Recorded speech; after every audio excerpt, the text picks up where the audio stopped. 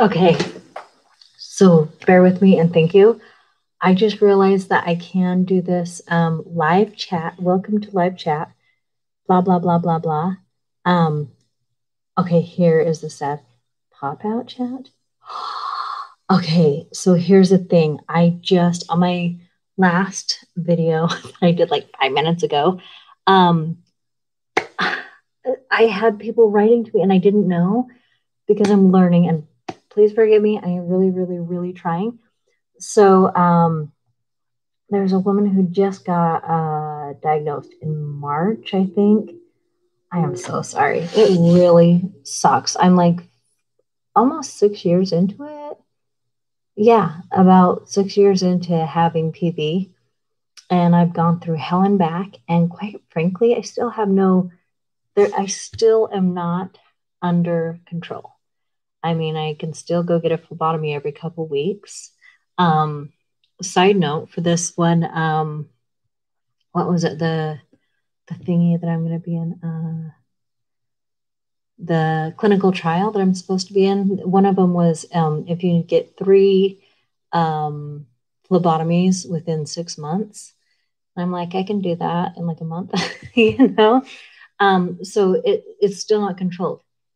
But then on the good news, there are people who hardly find the effects of it or just go get blood phlebotomies. I'm so sorry, guys, my brain sometimes. Like they'll go get phlebotomies and they'll be like every 6 months or once a year or something like that. So, I mean, there is hope and there is a huge array of how people are affected. Some people, I remember when I first had PV, I didn't know what to do. There was not hardly any information. I am not kidding you. And this is only 6 months. So there's 2 ways of this. When I first had PV, I knew nothing about it. It was just an old person's disease. It was if you were a man, all of these things. And it was nuts. I was pregnant. I had a really rough pregnancy. I mean, constantly like, you're going to die, the baby's going to die, blah, blah, blah, blah. And just horrible everything. It was horrible. It was depressing. And then, and I didn't really have anyone to see. I then saw a video of this girl, and I really should hope to share that video with you guys one day, where she talked about her dad having PV. And I was like, oh my God, bless you. It's like, it's good to hear your perspective. And I'm sorry your dad had that. And like, what in the world? This is not just your blood. And then I kind of realized, I thought, you know what? I have been looking high and low for any information. And I think it was like 2 years after. I think I've only been doing this for like maybe 2 years, I think. I don't know how long I've been doing it, but and I know that it took me time before I could even talk about it. I didn't tell anyone about my pregnancy because we kept getting really, really, really rough news. And then I didn't come out with a PV until later, and it didn't hit me fully that this was like a cancer in your blood and blah, blah, blah, blah. So I understand it sucks. And in the beginning, it's sometimes surreal. And sometimes it was really good. When I first found out, I was relieved. I was like, oh my gosh, there's a name to this. I'm not going insane. I truly thought I was going nuts. I was going to a neurologist. I couldn't get the headaches out of the way. I was seeing double, and it is scary. It was miserable for me, and I just felt nuts. Let me check, see how I find you guys on my chat things. Some messages. Okay, live chat. I don't know how to do it. Gosh, you guys. I hope that you understand that I'm trying. I'm going to write hi and see if that does anything. Okay. Anyhow, so I'm sorry that you're dealing with it right now. I don't know what stage you're in. There are times where I just like to think I don't have anything. And, you know, obviously my body whoops me and tells me, yes, you do, you know. There are people who do very amazing. There are people who don't fare well. I don't know. I think I'm middle of the road. I think I'm one extremely blessed, lucky person, as weird as it sounds. I have a horrifying disease that sucks, and it does not just affect your blood. It has hit all of my organs. I've literally had ischemia here. I've had lungs, heart, my liver and my spleen, and my guts are all wackadoodle and my veins are all messed up. I have all of these things, so it's not just your blood, right? Vision, big time. Oh my God. Memory and attention, obviously. But all these things have been affected, but I'm here.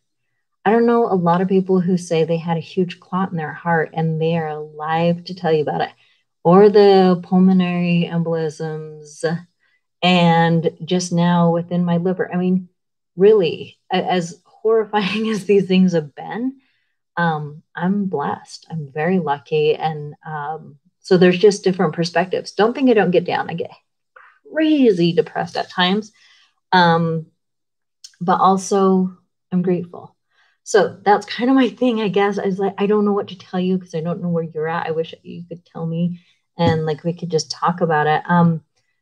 This is going to be rough. I'm going to tell you guys a horrible story also. On the Facebook groups, I have stayed off most of them a lot lately. Actually, for a little while. I think for me, I am good talking to like select, but when it gets too overwhelming, it's like the walls come crashing and I can't handle it. So if there are a lot of comments on someone's, I just kind of let it be and let them do theirs because I think they've probably got the answer. So if it gets overwhelming, I step back. Also, I have seen weird, I'm trying to be politically correct here because my honest opinion is really rough about it. I've seen adults act like absolute insane children from high school who never got enough attention behave poorly. And if you're willing to fight on Facebook with someone else who's dealing with an illness, I mean, in a petty way, that just, your character sucks. I just, that's my opinion. Oh my gosh, Sandra's on here. Yes. Hi, Sandra. I don't know if you can tell that I'm talking to you at this point. So anyway, I'm glad for you. And I'm excited to hear about your appointment when you get to it. Good. That's so cool. Anyway, I got excited. I forgot. Oh, Facebook. So I go on there, but I try not to get into other people's nitpicking. I just don't think that's the right place. I think if you're trying to help someone, because we have these groups, support, love, and care, don't get crazy. If you met a person and you're like, oh my gosh, are you going to be okay? You see them on the street, they're not doing well. You help them. And then God forbid you believe that you find out that they have a different religion or political view. What are you going to do? Dump them on the street? Like, that's my opinion. No, you're not going to. You're going to be a human. And I think that that is kind of a problem we have online is, you know, just dumping people on the street. We don't need that. Whew. Anyway, lots of stuff about that. Anyway, I'm so happy to see you on here, Sandra. I think it worked. I saw you. Anyway, that was my thing, as I really hope you're doing well. And I'm so sorry I didn't get to your chat on the last video because I am really trying and I don't know how to do all this yet. So, wow, I just went on. Okay, now I'm really going to go because I really have to get things done at the house to get it clean and get ready for the bedtime and whatever, 8:17. Oh my gosh, Sandra, you hear me? Okay, that's so cool. Oh my gosh. Okay, well, I do have to go, Sandra, though. Sorry, because it's 8:17 and I want my son going to bed soon because I don't know, you know, like, I don't know. Like, where does the kid get energy? I'm so tired. I am so blessed with my son and I love him beyond belief, but I seriously do not know where this little guy gets so much energy. I seriously don't. Okay, I'm going to go. Blessings to everyone. Be healthy and happy and seriously take care because life is short and enjoy what you can.